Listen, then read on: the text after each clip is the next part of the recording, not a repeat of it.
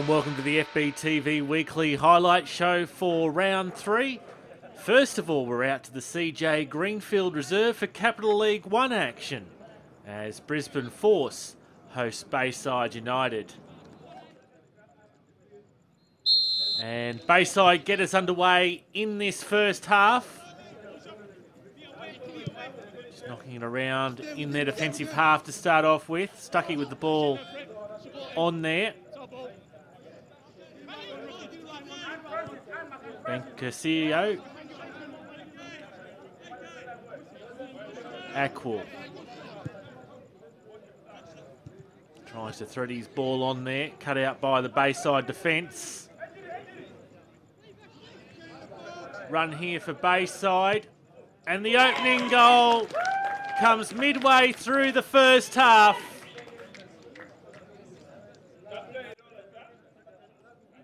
Into the box comes Lee Parker, the advancing Evan Pearce, unable to deny him his shot. And Bayside with a 1-0 lead. Stuckey, ball on there for Kedda. Edge of the box here. Initial clearance from the Force. Full straight there for Fripp, who sends his shot wide. Poor clearance there. Kedda takes full advantage. And 8 minutes later, Bayside have extended their lead. Poor clearance there for the Force. Straight into the path of Tom Kedda. Bit of control. And then from the 18-yard line, tucks it away nicely. Still, Bayside continue what seems to be a never-ending attacking raid. Curtis plays it back for Fripp. Ball on, Fripp gets it back again. Off the right foot, on the woodwork conspires against him. Ward tried to play the square ball there, and Adamson couldn't quite anticipate it. Now here's Kedda once more for Bayside. Kedda inside the box. Shouts a penalty there from the Bayside supporters, and referee Eldridge has deemed that that was a fair tackle. And I'd say I'd agree with him on that occasion. Kissel. Ward. Patricio. Back for Ward, tries to do the turn, does a little dance, plays it square. Turn on goal there from Cisco, sends his shot to the experienced Bayside custodian in Craig Dutton. Kedda once more, causing some issues here for the Force defence. Bankasio decides to clear it across the goal line. Corner played in, headed on! And the third comes Bayside's way. Just over 10 minutes from time from Daniel Farmer. Ball in from the corner. Farmer gets in above the pack. And Brisbane Force left to rue their defensive effort that time round.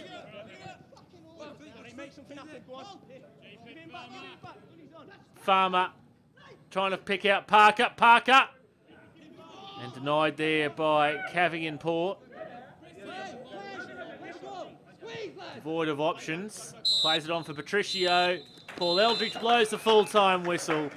Bayside have come away winners 3-0 in this Round 3 Capital League 1 match.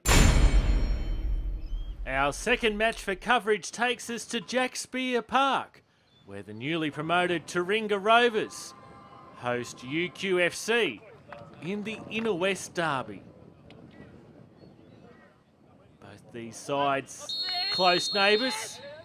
It's UQFC that get us underway in their white strip today. Played back by Mann.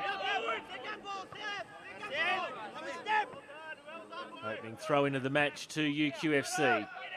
Clearance comes from Blakey, sends it long over the head there of Hamid. Tully tries to control it, falls back for Hamid. Amid trying to negotiate around his defender there in Hirano.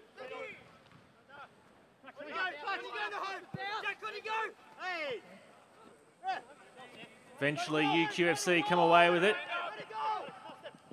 Waldo is fouled at the edge of the box. Let's take a look at that on the replay, and Jason Crowe deemed that the posterior, I guess you could call it, interfered with the UQFC player as Basnet sends his free kick over the bar.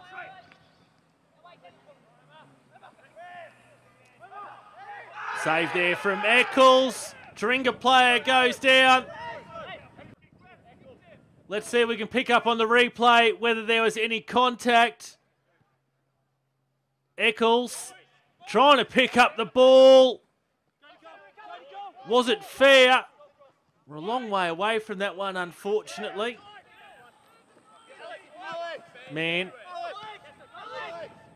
Good win there from Somerville. Sent long into the path of Hamid into an open goal. Eccles deep off his line. Waldo forward here for UQFC for Henny. And he gets around his man there. Shot comes in off the woodwork.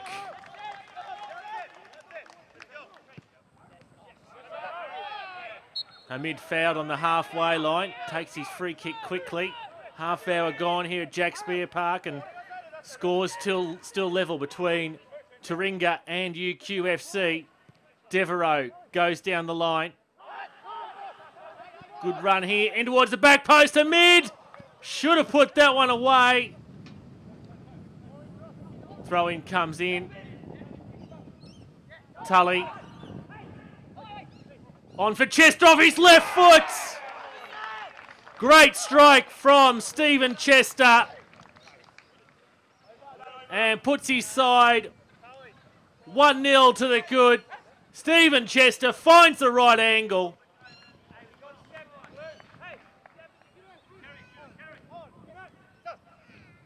Basnet. Ball through the channel for Henny. And Blakey with the save.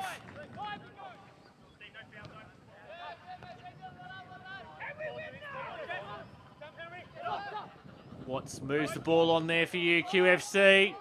Here's Henny in a good opportunity. Blakey comes out to meet him. Asks for a better effort of his defenders on that occasion. Lowe turns over possession for Chester. Lethal in this situation normally. Just scuffs his shot. Taringa knocking it around. Here in danger. Henny. Back for Blakey. Oh, here's danger. Oh, Blakey lucky to get away with that one.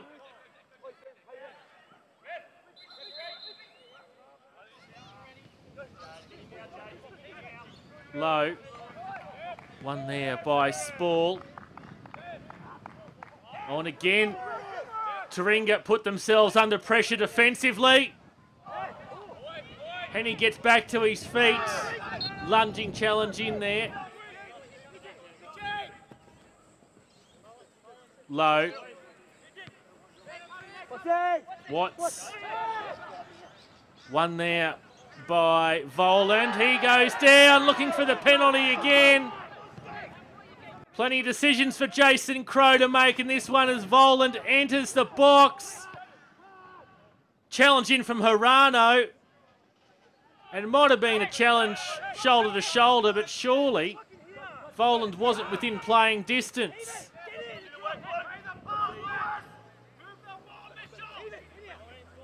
Hirano. Oh, good little movement there from Hirano. Through for Henny! And the goal scored by UQFC to equalise things with 7 minutes remaining. Well, the Taringa defence, it's looked a bit brittle at times today. And a player like San Henny He'll take advantage of those kind of situations.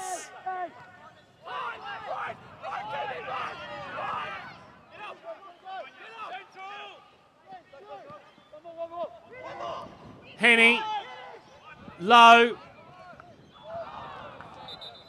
And helped over the crossbar there by Blakey's. We'll take a look here at Blakey's effort.